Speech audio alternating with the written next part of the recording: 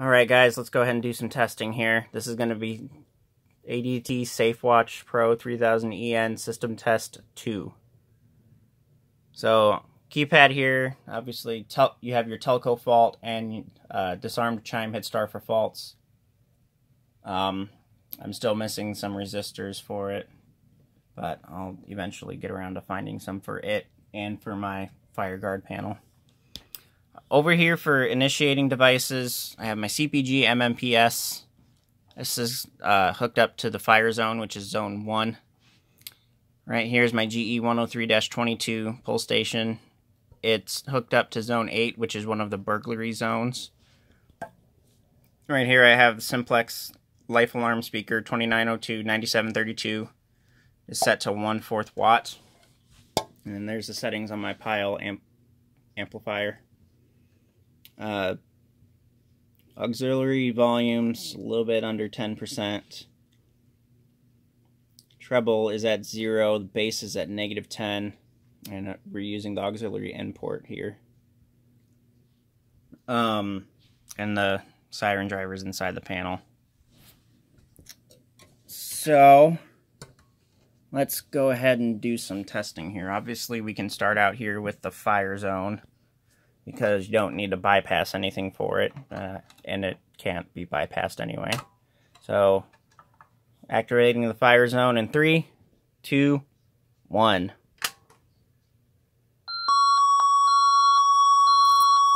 Fire! Fire! Leave immediately!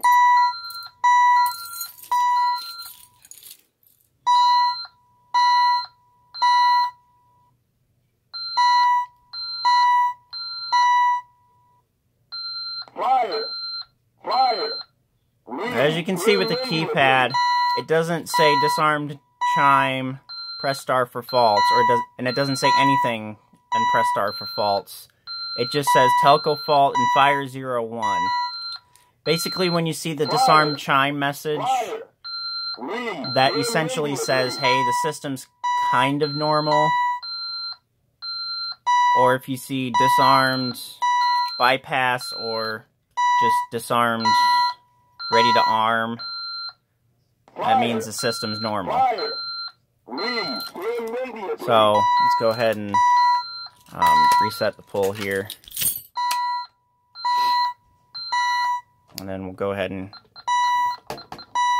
clear out the fire trouble. Fire! Fire! Leave immediately!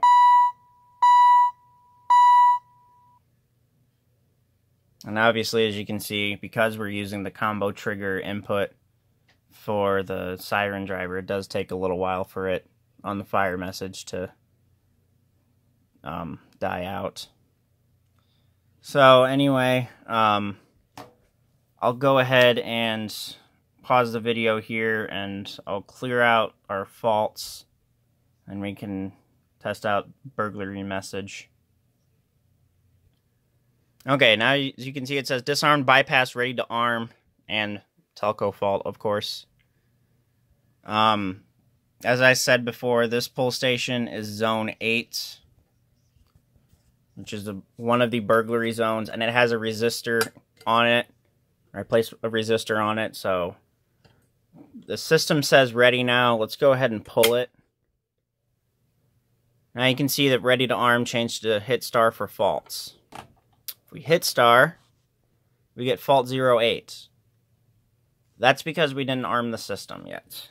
And when you don't arm the system and a device faults, basically you get what you could consider as like a trouble condition,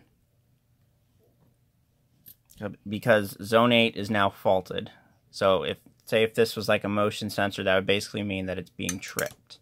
Somebody is walking in the area of said motion detector, or the motion detector may need to be replaced.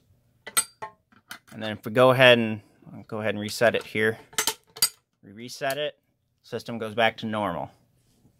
You get the telco fault and disarmed bypass ready to arm.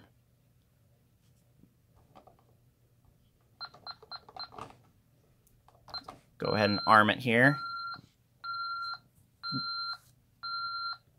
It says armed away, you may exit now. We've got our exit delay here. It's still set to the same exit delay as in system test 1. I don't think I'm ever going to change the exit delay because I kind of like it like that. And because I want it to look as professional as possible. And professional way requires you to have certain settings for the system to be UL listed for burglary and fire use.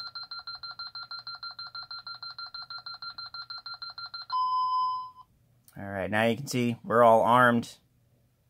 Telco fault, but it says armed to stay. It says armed to stay because we have some zones bypassed.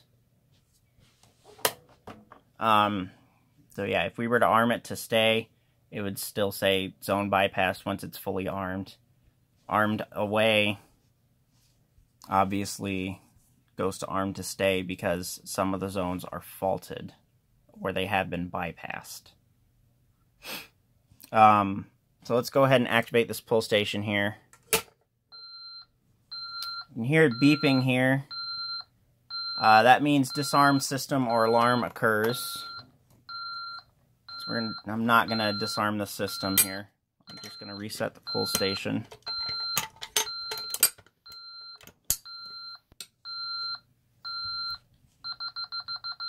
Now it's basically saying, hey, you better come now and disarm this or I'm going to go into alarm and you're going to be mad. We'll just let it go into alarm. Now it's on the alarm. Intruder! Intruder! Leave immediately!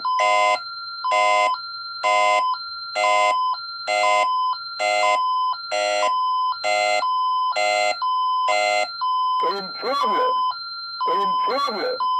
Leave immediately!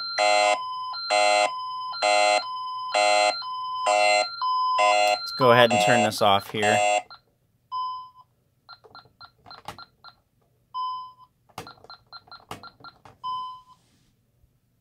Now, as you heard, though, the burglar alarm cut out right away.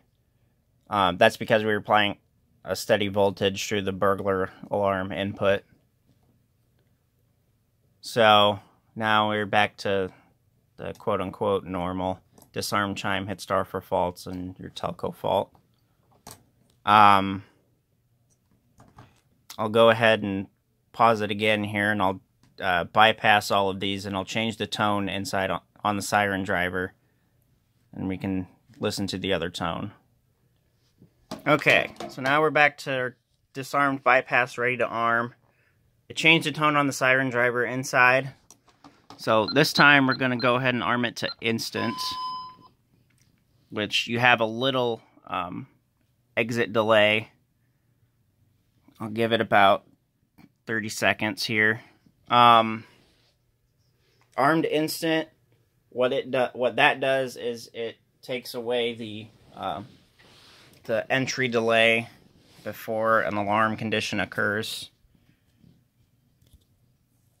I haven't quite figured out like why you would want to do like armed to instant.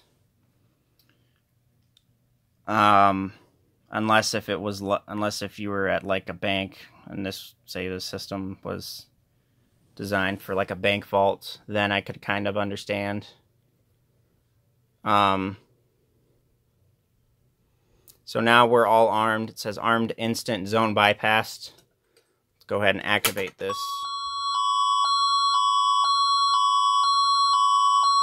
Intruder! Intruder! Leave immediately!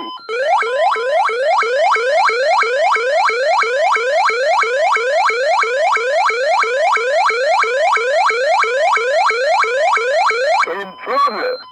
Intruder! Leave immediately!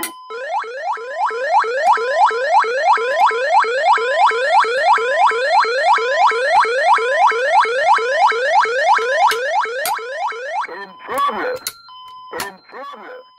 Leave immediately! Alright, let's go ahead and reset this.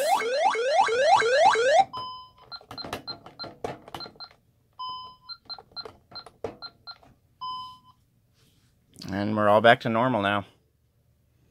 So that is Tyco/ADT SafeWatch Pro 3000EN System Test 2 and the test of the Elk 110 Siren driver.